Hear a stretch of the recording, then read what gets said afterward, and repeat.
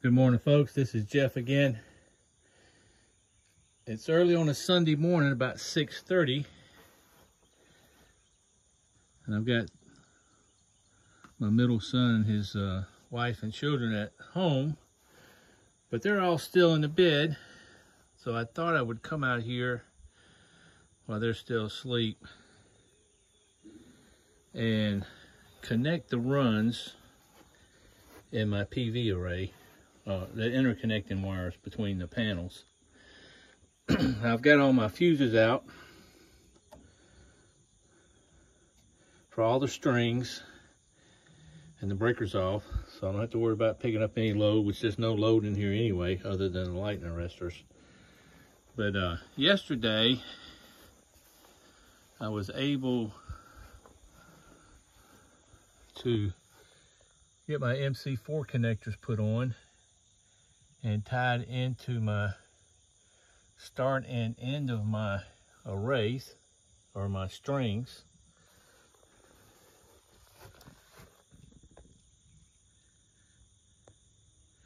I did that yesterday morning while they were sleeping. So let's see what I can get accomplished today.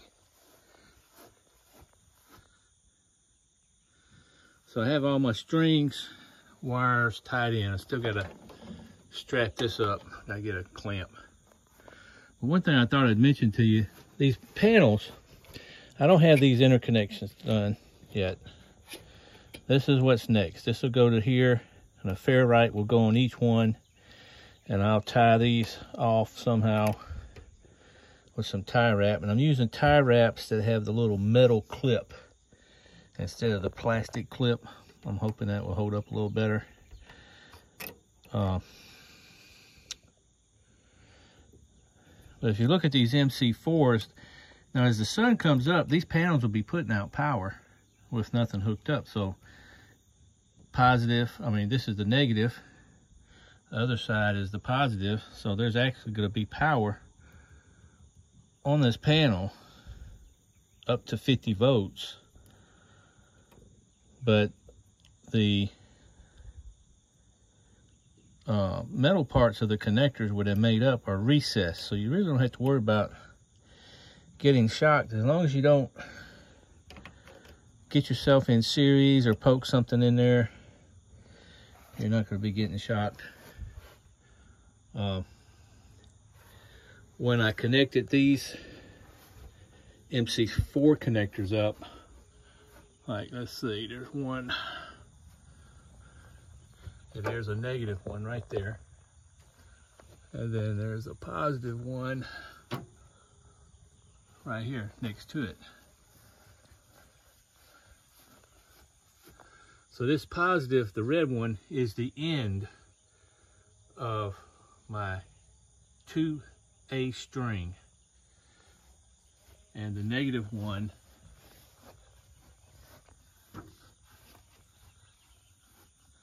is the beginning of my 3A string. So I've got 6 strings altogether in this array. 2 strings will be combined together to make source circuit 1, 2 strings for source circuit 2, and 2 strings for source circuit 3. But it was rainy most of the day yesterday. Got to spend some time with my other sons as well. I see the cows have come back out here to make another bigger mess. I filled this hole up yesterday. They've dug it back out, and they scattered more dirt on my panel, so I gotta handle that.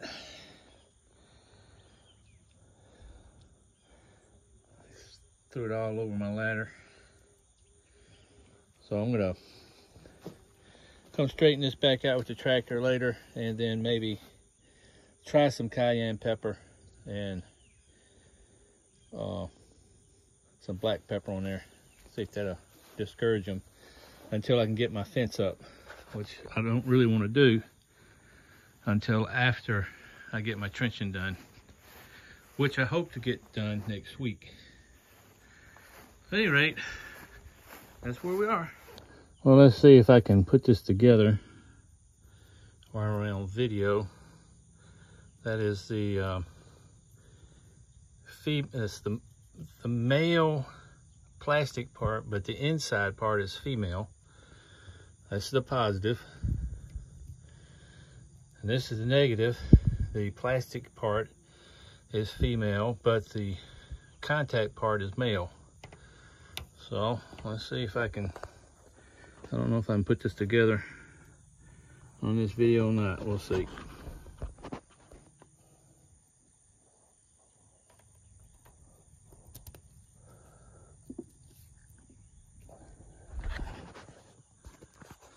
There's a little rubber piece right here that's going to seal the water out. So what you got to do, you got to make sure that these clips, they snap in a little slot right here until they click in place. And if you ever had to take it apart, you'll either have to use a screwdriver or a special tool and slide in there and separate it. But let's see.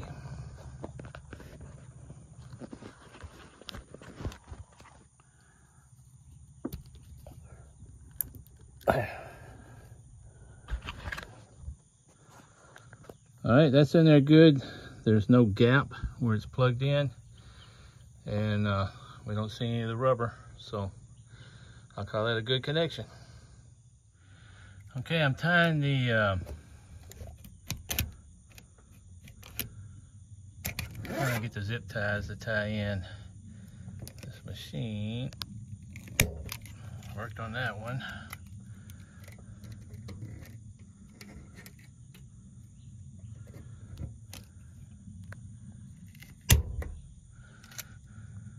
That's a pretty handy little zip tie cutter. Tightens them up and cuts them at the same time. That does pretty good.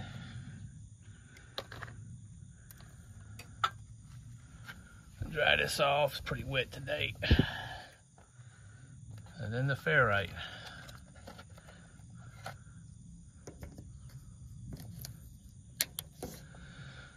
All right, that's the way I'm going to do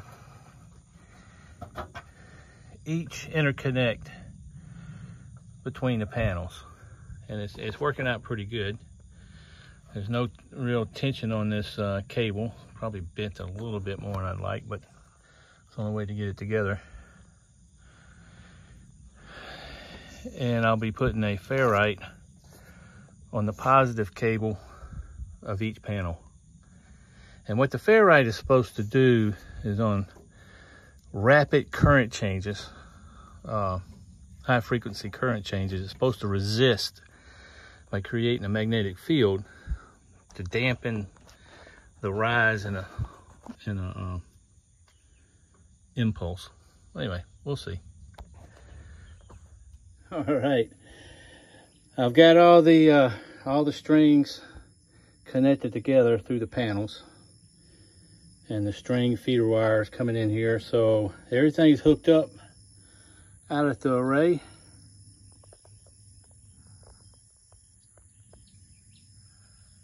Including the ferrites. Probably gonna do a little bit more tidying up, but let's start checking some voltages. This is string 1A.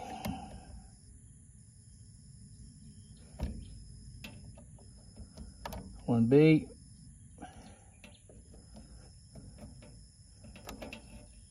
2,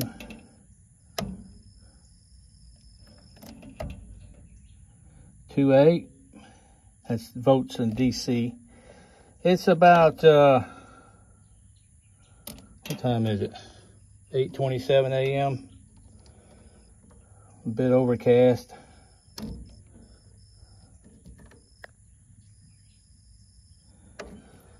So I'm going to start just closing fuses in.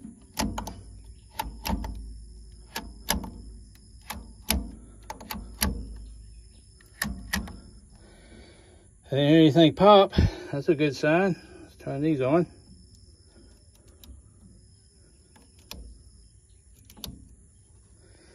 Okay, so that should be hot down to this terminal strip here. This is where my underground will come in.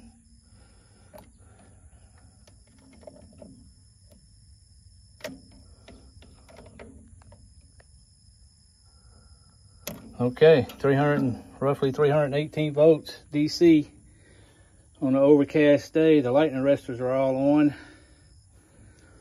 So we're generating voltage. The sun is way off over there. So it's gonna be a while before it gets over the panel. Pretty overcast sky. But I don't have any load hooked to it, so I'm not gonna have any power from it.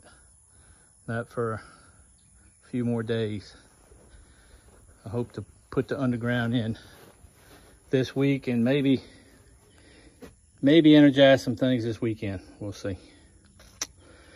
But for now, other than a little tidying up, a few more tie wraps and clips and straps, this array is finished. So I'm gonna shut her back down.